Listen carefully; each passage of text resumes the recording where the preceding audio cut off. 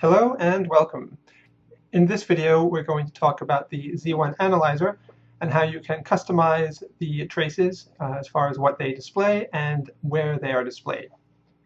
So at the moment, I have the analyzer open with two laps, both from Twin Ring Motegi, and the default 9 traces are displayed. If I want to change what one of the traces is displaying, I would right-click on that trace, and then I get this pop-up menu which shows all the options for each trace.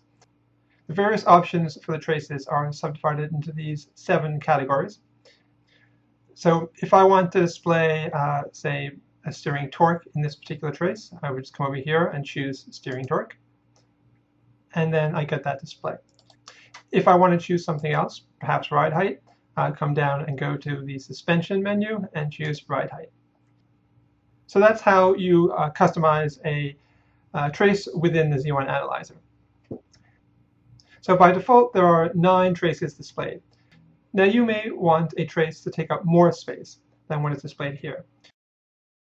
So you can do that by right-clicking on the trace and coming down here to trace size.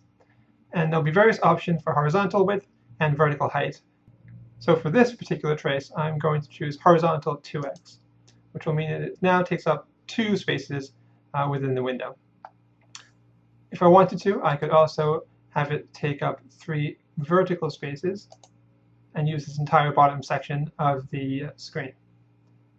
Or if you want, you can actually take a trace to go to maximize and take up the entire screen of the display. And in any of these options, you can zoom in, as you normally would within the Z1 Analyzer, just by selecting part of the trace you're interested in viewing. Now to restore back to the previous display, come back here to trace size and choose Restore All. And we're back to where we started at the beginning. Note I'm still zoomed in, so if I double click on the trace, then I would get the full lap back again. So hopefully this has been a useful video, and please subscribe to our YouTube channel.